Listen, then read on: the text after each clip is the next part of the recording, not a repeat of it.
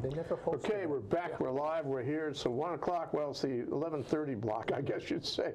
And I'm Jay Fidell, and ThinkTech. We're talking about Asia in review. Today we're talking about the Trump meeting, President Trump meeting in Vietnam at the APEC conference, and that's taking place in November 2017. A special guest for this discussion is a diplomat, a kind of Hawaii special diplomat, okay? And he's the U.S. Senior official of APEC Hawaii, very important person. Russell Honma, how are you? Thank you. Good morning, Jay. Thank you for inviting me to the show again, and I'm very grateful for coming here. Yeah, great to have you. You give us a dimension we need to have for sure. So I guess the principal point of our discussion this morning is there will be an APEC this year in November in Vietnam. An APEC runs around 21 countries, as I recall, and it has a sort of circuit, and it goes from one to the other, not two in a row. And this year is Vietnam. How is Vietnam selected? Actually, they take turns. As you know, Jay, there's 21 countries, and they just want to give everybody a fair share. So it's like so they can showcase their country we're hosting. As you know, last year it was in Peru, and Peru was hosting the APEC conference. So this year they passed the torch on to Vietnam, and it's going to be located in Da Nang, Vietnam, which is in U.S. Air Base was there. Yes, yeah. Actually, there was a port too, and strategically, they've been using that port for ever since the Vietnam War. Prior to that, when the French was occupying Vietnam as a Commonwealth country. So, as you know, history. If you look at the history, Vietnam, when they first got civilized was in 1620 when they're the Jesuit, the first Frenchman that visited Vietnam. It was a missionary, and he was a Jesuit, and he brought the Christianity, the Christian religion to Vietnam, and that kind of started the whole Vietnam movement with the French was going in there, and kind of liberated Vietnam, and this goes on. They must have been there like close to, who knows, about 200 years ever since, maybe close to 250 years. Well, they got thrown out in the 50s? Actually, if you look at the history, Jay, when Vietnam was being independent, if you go back when 1941, prior to that, when Japan was going through the China War, and Japan took over Vietnam from 1941 to 45, and what happened was after the war, there was a famous general, Ho Chi Minh. Oh, we know him. And he's the one that liberated Vietnam to become independent and being a sovereign country. So, as you know, after the war of World War II, Ho Chi Minh wanted to become, he thought it was a big chance now to be liberated and getting away from France. Yeah. And the French start coming back again since it wasn't occupied under Japan during the World War II. And this was in like 1945 and 1946. And they were brutal. And they went up to the north side, up in North Vietnam. And they're kind of being and the Russians were kind of aiding them as well and giving them military equipment, and as they were kind of helping them out as well. Helping Ho Chi Minh. Ho Chi Minh. Yeah. And if you look at it then, and what happened was, then the United States was teaming up with France, and because France was kind of leaving French Indochina, which was they had a lot of influence with Laos, Cambodia, and Vietnam. And they were Thailand. An ally in the war, so we were closer to them because of that. Yes, exactly. And hopefully when they found that Ho Chi Minh wanted to become independent, sovereign nation, he fought the French, and they beat him. Dien Bien Phu. Yep. The famous battle. It routed the French out of Vietnam. Exactly. And at the time, I guess the French wanted to leave the French Indonesia area because they wanted to go to Africa, they wanted to go to Middle East with the foreign legions, and they were trying to, they wanted to get out of Asia. So what happens, the United States, they're asking the United States to carry on. And Ho Chi Minh himself wanted to team up with the United States and become partners. But what happened was the United States went with the French. So Ho Chi Minh decided to go with the Chinese and with Mao Tse-tung at the time. And as you know, Ho Chi Minh was very educated, and he was trained under the Russians as well, was educated in Russia for learning the Communist Party with Leningrad and when Joseph Stalin was in power. So he was learning a lot about the Communist Party. So he became one of the leaders between the Cambodia, Laos, and Vietnam. So after the war of 1940, when Ho Chi Minh took over and beat the French, and they became South. That would have been, what, 49 or 50, something like that? Right. It was like, because the Vietnam War with the United States, when we got involved with it in 1955, and, you know, we're working with the South Vietnam, and the South Vietnam, so North was sending them some of the Chinese Vietnamese, they call it Viet Cong. So we're fighting the Viet Cong in the South Vietnam, and that kind of, it's a little confusing, but you know, in terms of history, but it's kind of a similar format what happened between the violence wasn't confusing. There was plenty of violence in those days. Exactly, like what we've seen within the North Korea and South Korea. Good thing that then happened, like, you know, they didn't bring the border, and I think it was the 17th parallel between North and South Korea that they had a boundary, but they became with the peace treaty. I think what happened was 1973, after we got overthrown, we signed an agreement with the Paris Agreement in Paris, and they wanted to liberate Vietnam to become independent, a sovereign nation, and the U.S. Congress took up this Case Church Amendment. It's agreement that's saying that we're gonna pull away, we're gonna pull out of Vietnam and not have a war with them, and as well with Cambodia and Laos. So every time if we're going to go into war with Vietnam or Cambodia and Laos, it has to go through the Congress for approval. So then 1975 came, that's when the war of Vietnam was over. And hopefully U.S. pulled out, and we had so many immigrants coming to the United States. I would say right now we have about close to 2 million immigrants that came because of the Vietnam War, that's living as Vietnamese Americans that live in the United States. In Hawaii, we have roughly close to about 18 or 20,000 Vietnamese Americans living in Hawaii. So we have a big community here. And if you look at this present day, they have a Vietnamese Chamber of Commerce here that's bridging the gap with Vietnam and United States. They're law-abiding citizens, they're well-educated.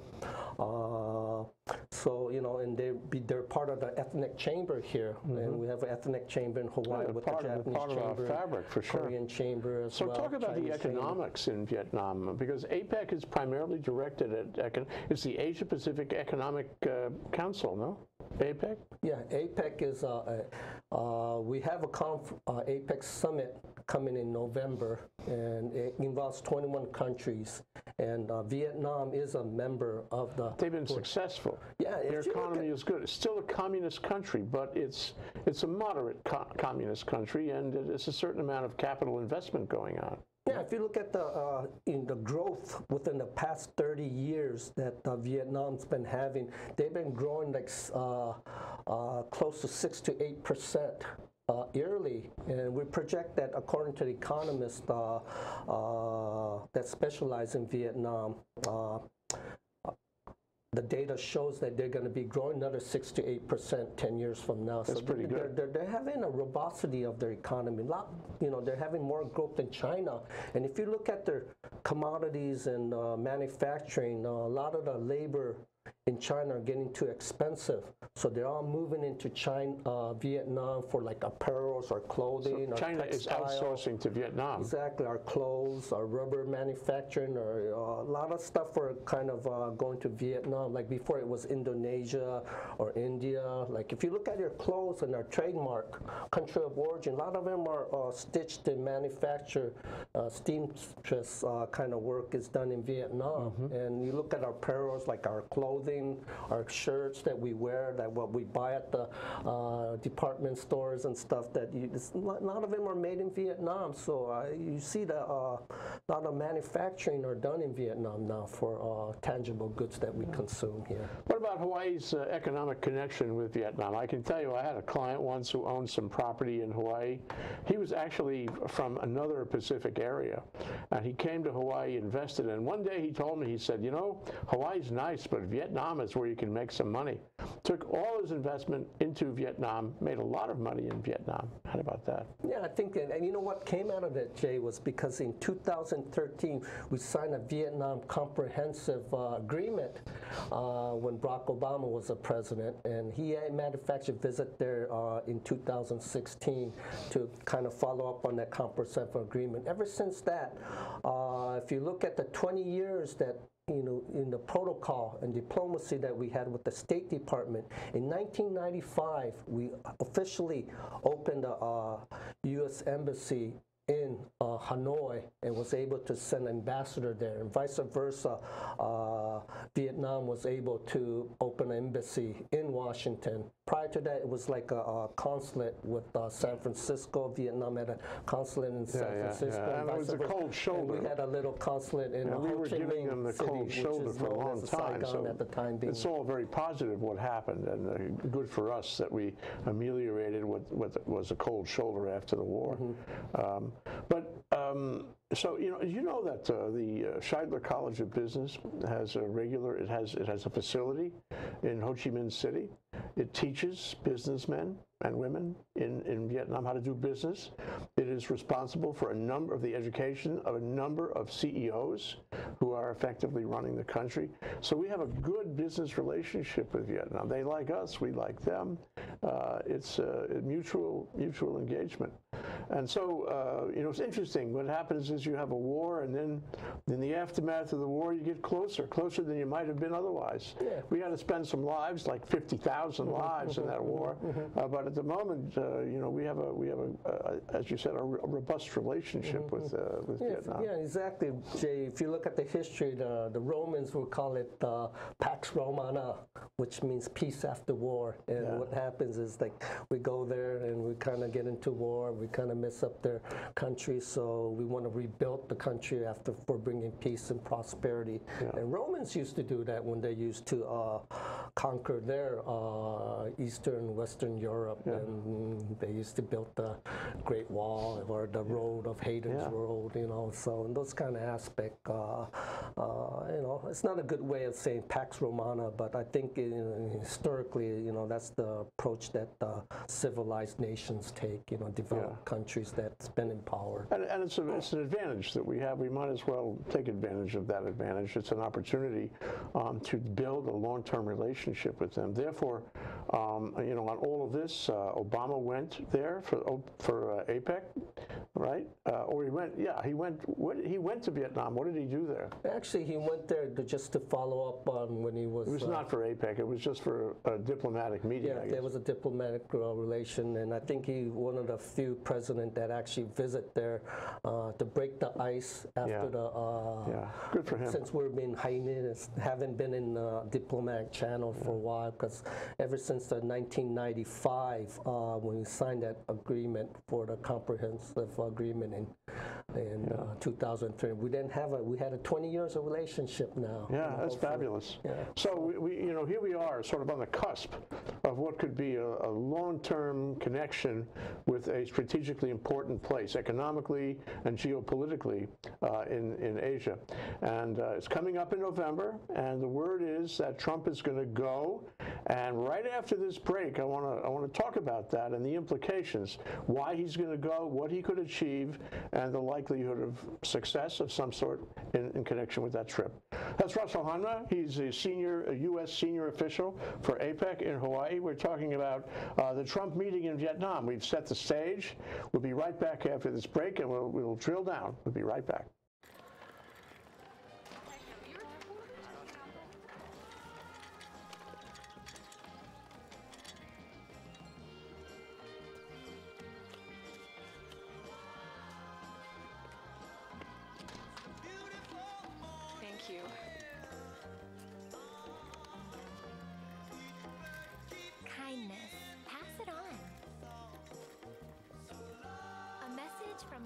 foundation for a better life. Aloha, my name is Stephen Philip Katz. I'm a licensed marriage and family therapist, and I'm the host of Shrink Wrap Hawaii, where I talk to other shrinks. Did you ever want to get your head shrunk? Well, this is the best place to come to pick one. I've been doing this. We must have 60 shows with a whole bunch of shrinks that you can look at. I'm here on Tuesdays at 3 o'clock every other Tuesday. I hope you are too. Aloha. Okay, we're back. We're live. I'm Jay Fidell here on ThinkTech, and we're doing Asia in Review, talking about the Trump meeting, which is coming up later this year in Vietnam, the APEC meeting in Vietnam. And our special guest is Russell Honma. He's the U.S. senior official for APEC in Hawaii. And are you going to go, Russell? Are you going to go there for that meeting? Yes? Yeah, hopefully if they send me the right credentials, and you know, a matter of fact, I've sent my resume to Donald Trump and Trump administration as well. So I know that he's still got to fulfill a lot of his cabinet position, appointed position with the State Department. And we just got our United States Trade Representative, Robert Lighthizer. And I'm sure he's looking for a lot of good staff to work under him as well. So we'll see how his appointments go. Yeah, I hope they go, because he hasn't appointed a lot of people. And we need to have a strong, experienced Akamai, State Department, and officials like your own self out there building relationships with all these countries or maintaining them. And he has a way of making statements that don't help sometimes, as we know from his Twitter tweets. But let's talk about, you know, what he could achieve. Let's say he did the right thing to go. First of all, it's a good idea to go, don't you think? The American president should go to APEC in Vietnam. You know, we want to have a certain relationship with them. We should have a presence there, don't you think?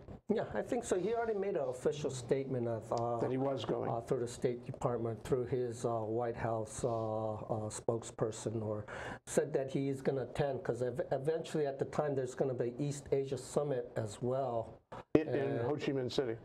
In that part in Vietnam. So usually when the APEC conference happens, there's another East Asia Summit with the ASEAN countries. So it so they don't waste their time. The leaders can get together and discuss have a dialogue about the issues that they're involved with, and when they're strategically they can reposition themselves. So I think in our case, you know, President Donald Trump knows that the relationship with Vietnam, and as you know, our generation, we're the post-war generation of Vietnam who are running the country right now. So in that generation, we want to bring peace to Vietnam and close the chapter, because we were involved in a war that shouldn't have been there. A bad time for everyone. Exactly. But you know, the funny thing is, you go through the history, and I really appreciate you doing that, of Vietnam and how Vietnam fits with the rest of Southeast Asia, how it fits with the United States, its history with Europe, with France. A lot of people don't know. They forget. The younger generation, and even the generation running things, may not know exactly what happened and how those 50,000 American troops died, and how sore it is, and how we have to ho'oponopono, you know, fix it up. And maybe this is an opportunity to do that. What doesn't ring true for me is that he's an isolationist.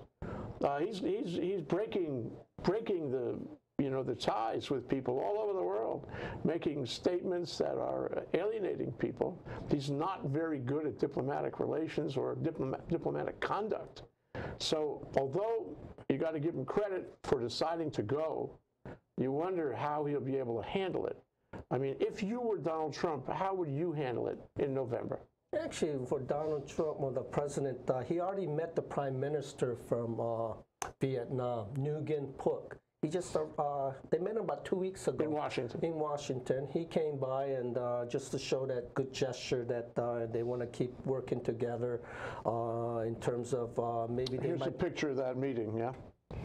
And I think the relation, and I know that presidents did say that it's, you know, it's very important, it's vital that we have a good relationship with Vietnam, and we have a good Vietnamese American community in the United States, as well in Hawaii, who want to strengthen the relationship. And as you know, Vietnam is changing right now. from communist regime to socialist democratic reform.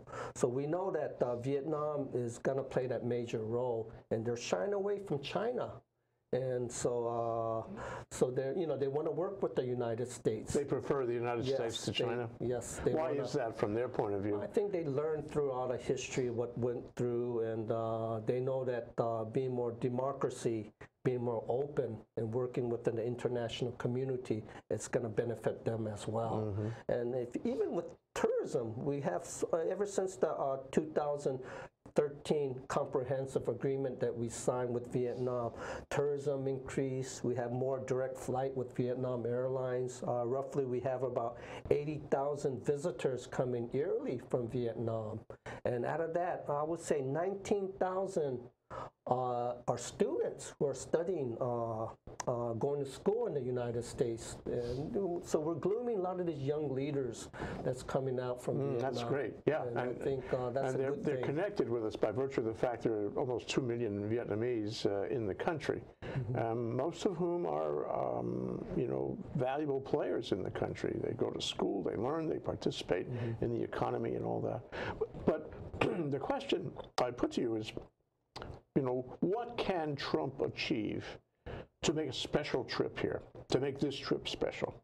I think Trump's got to show, not only showing that his interest in Vietnam, he's got to show that his interest in Asia-Pacific region and bringing peace to the region and prosperity there, and what United States can play as a major role. I know that we're pushing in terms of trade and commerce that we're focusing more on the bilateral trade agreement with Vietnam. As you know, the United States was a member with TPP, Trans-Pacific Partnership. Pulled out of that. And Vietnam is a member of TPP. So it's a problem, isn't it? And but they realize that they want to work with the United States. And, anyway, on a bilateral basis. On a bilateral basis, see if, as you know right now, TPP, they had a meeting in Vietnam with the trade ministers, and they discussed that on the sidelines with the trade ministers, saying that Japan, Australia, New Zealand is going to proceed with the TPP. And hopefully they're going to persuade all the other 11 members who are signatory members. And hopefully they can wish that maybe United States will eventually join in again, go back to TPP. Yeah. So we have an option there. Yeah, it's an option, but it's not likely in this administration. And it's likely, I think, in the next administration, especially if there's a reaction vote against Trump. But, it seems to me that when you, threaten to pull out of NATO, when you do pull out of TPP, when you reject the Paris Accord, you're isolating this country. You're cutting ties that we spent years and years of diplomatic effort to create in the first place. Very hard to get back where it used to be. We lose franchise. We lose respect in the global community. And what's worse is these organizations go on, hopefully, I hope they do, without us. It may hurt them that we leave. It may hurt NATO. It may hurt TPP. It may hurt, various organizations that he's backing out of. But the reality is that they will continue without us, don't you think? And that's what will happen with TPP, won't it? Yeah, I think in terms of we might lose our credibility and our trust with our international partners and our allies. But I think they're intelligent enough to know the leadership role, and they know that Donald Trump is playing that different kind of leadership role. So I know the leaders are kind of trying to have a relationship with our president. Yeah, well, I wanted to ask you that, because this is a very interesting picture, and it's an interesting phenomenon that he met with the leader of Vietnam, right, a couple of weeks ago. But what do the Vietnamese think about? What do they think about us today? What do they think about, having economic relations with us? What do they think about having mutual security with us? And what do they think about Trump? That's the big question. Are they going to really do business, or are they just biding their time for another president? I think in terms of, you got to understand the dynamics of the private sector and the public sector. In terms of public sector, the government, and we have our government official, we have our protocol, we have our embassy, we have all these think tank agencies that's working around that.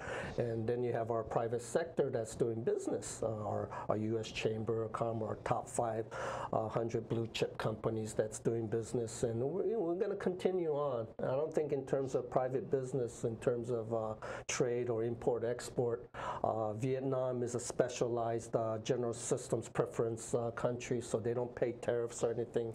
And now they got out of that, and now we're trying to come up with the U.S.-Vietnam trade agreement, besides having that comprehensive agreement in 2013. So I think when they meet on the sidelines at the APEC conference in November, our President Donald Trump, Rex Tillerson, our Secretary of State, and our United States Trade Representative Robert Lightenhouser can work with their counterpart, with their leaders, and maybe come up with a better deal, or in terms of a bilateral trade agreement. So, I mean, could it be legitimately argued that the U.S. is better off with a bilateral agreement than being part of TPP?